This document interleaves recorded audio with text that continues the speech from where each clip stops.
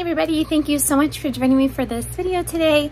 I'm excited to bring to you guys another encouraging Christian video for you guys, just to encourage you and uplift you in whatever season you're in your life. And today I really just wanted to talk about how a lot of times we give the enemy a lot of credit for things that he does, but I want to encourage you that the enemy always likes to overplay his hand, and just in the nick of time, what God will do is he will actually flip the thing that the enemy has tried to use to thwart your destiny, hurt your family, and that God actually can turn that all for your good, and ultimately the enemy will be destroyed in your situation as you continue to trust and lean on the Lord. And so I was reminded yesterday, I was listening to a teaching and it was all about the book of Esther, and I was reminded how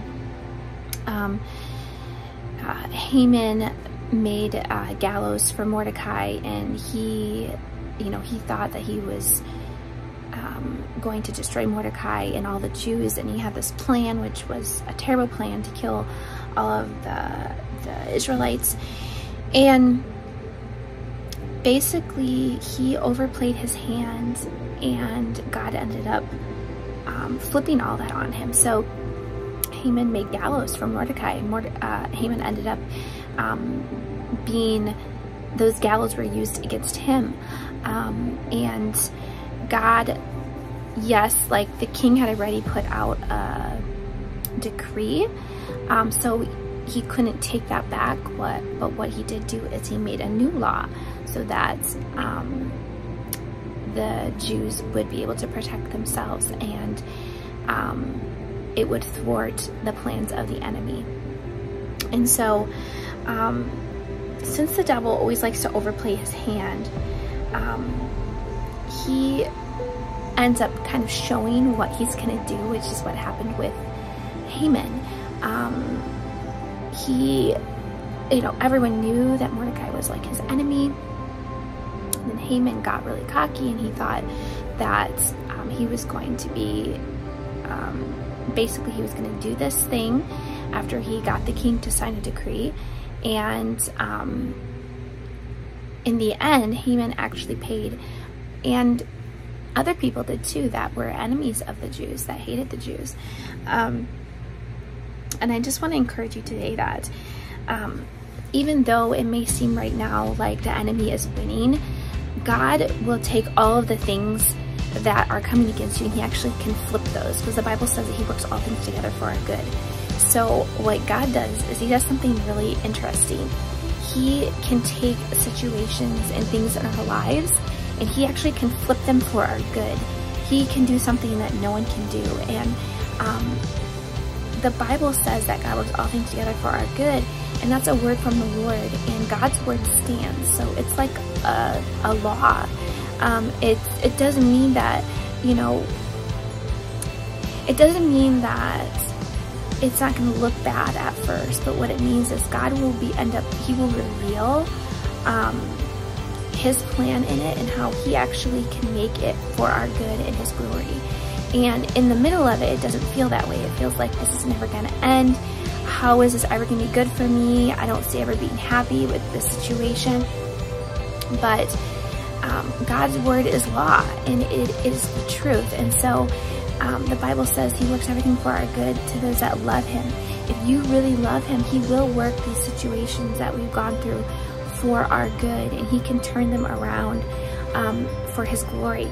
And so today I wanted to encourage you that the gates of hell are not going to prevail against you, and they're not going to prevail against your destiny. As you're seeking the Lord, you're being obedient to him, and you're surrendered to him, then the gates of hell cannot prevail against you and against your destiny, against your God-given calling or anointing.